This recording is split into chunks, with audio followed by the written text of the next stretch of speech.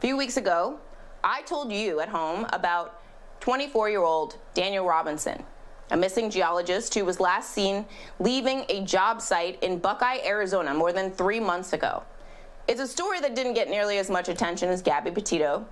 And in my last interview with Daniel's father, he told me that he noticed the disparity as well. But what's even more striking to him has been the response from the Buckeye Police Department. They hear silence from the police department, whose job is to do the things that we're doing, is very devastating. What do you hope to get the police to do?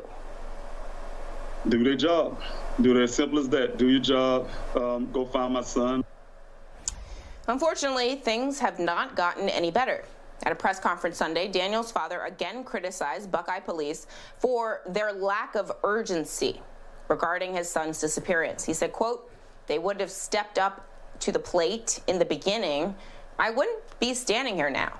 Buckeye police say they pursued all leads and conducted several ground and aerial searches, and that they still don't suspect foul play. But a private investigator hired by Daniel's family says he hasn't ruled out foul play. And he says he's found some pretty compelling evidence. But before we get to that, I want all of us to just sit with this all for a second. Just sit with it. Sometimes sitting in the discomfort is very important. Daniel's father has felt the need to lead this investigation, complete with drones, volunteers, cadaver dogs, and a private investigator he's paying for with his own money. And that's all because he doesn't believe the police department is taking the case of his son seriously, his missing black son. And joining me now is David Robinson, Daniel's father. Now also with us is Jeff McGrath, the family's private investigator. And I'm so grateful to you both for being here. David, I want to start with you. First of all, how are you doing since we last talked? Any updates you can share? I'm doing okay. I'm still continuing on, doing everything I can to bring my son home, try to find all the information I can. And also make sure the search is continuing. This Saturday, I'm looking forward to going back out there in the desert and do my part with the volunteers and, just be out there with them and make sure this get done. Jeff, you're investigating this case on the family's behalf. They had to hire you because the police department clearly did not do a sufficient job here, particularly in Mr. Robinson's view. They say they don't suspect foul play, in part because about a month after Daniel's disappearance, his car was found with clothes, his cell phone, and his wallet. Do you agree with that assessment? No, I do not.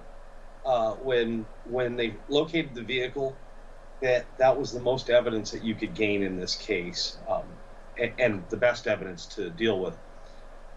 What they did with it from that point on is the whole reason why I'm here, because they were holding it in their hands and they didn't see that this vehicle didn't crash down in that ravine. It rolled down there and tipped on its side, but that's not where that vehicle was crashed. It was crashed somewhere else. Jeff, how can you tell that? What about the photos or maybe the car, if you've seen it, led you to that conclusion? Well, what led me to that is that's my specialty. I'm an expert forensic accident investigator. I'm an accident reconstructionist. And in this case, the vehicle's got damage on the driver's side, and the driver's side door window is broken out. But there's nothing in that area you can see there that the driver's side could have hit coming down to tip over onto its passenger side. Buckeye says that vehicle rolled down that ravine. It did not roll down the ravine. There's no roll evidence on this vehicle at all. I now have possession of the vehicle and have conducted in-depth inspections on this vehicle.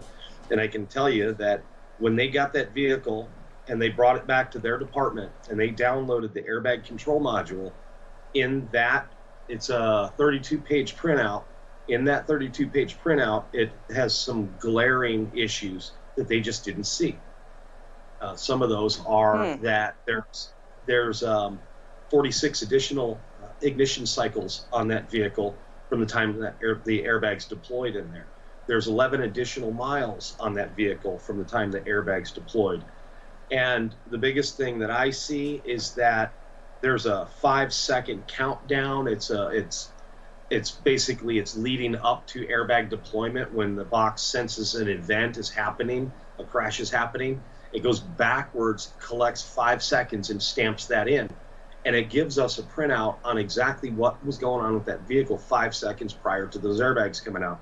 And that vehicle was doing 29, 30, 27, and 30 miles an hour again, consistently through the entire 5 seconds, with approximately 50% of the accelerator pushed, the gas pedal pushed, and no braking. Mm-hmm. There's not enough room on that ridge to run that vehicle for 5 seconds at 30 miles an hour. And it just, we've tried it in other vehicles. It's not possible. And, you know, all of that is incredibly compelling. When you brought this evidence to the police department, David, what was their reaction? Did they consider it seriously? Have you gotten any response from them whatsoever? Well, my investigator, Jeff, he presented it to the Buckeye Police Department. All I know from that is that was the last day I heard from the Buckeye Police Department. They usually would accept my calls when I call to get updates of what or if they're doing anything. That's when the calls stop. Why do you think that they're avoiding your calls? Isn't it their job to find your son? It's definitely their job to find my son. But, you know, the kind of father I am, and, you know, I love my children. You know, I'm going to make sure if I feel like there's a failure somewhere, then I have to do it myself, you know. And, you know, It's been evident from the beginning that I couldn't rely on the Buckeye Police Department. I quickly figured that out. That's why I asked Mr. McGrath to come on. And that's the reason why I have the searches going. This is the reason why I'm reaching out to the public to make this thing national, so that way some eyes are everywhere. My reach can be everywhere. Somebody see my son, somebody know anything, they could say something, call myself or call Mr. McGrath, and let us know what's going on. It's so important, the work that you're doing, Jeff. And as you laid out the technical evidence, you know, I'm reminded of all of sort of my television watching, but it was so detailed there, and I hope that folks are listening at home, and hopefully there will be a happy end to this story. David Robinson and Jeff McGrath, I'm grateful that you both were here tonight. Thank you again for joining me, and please stay safe. Hi, I'm Zerlina Maxwell. Thanks for checking out our channel on YouTube. You can see more from Zerlina by clicking any of the videos on this screen, and make sure you subscribe below to stay up to date on the day's biggest stories. Thanks for watching.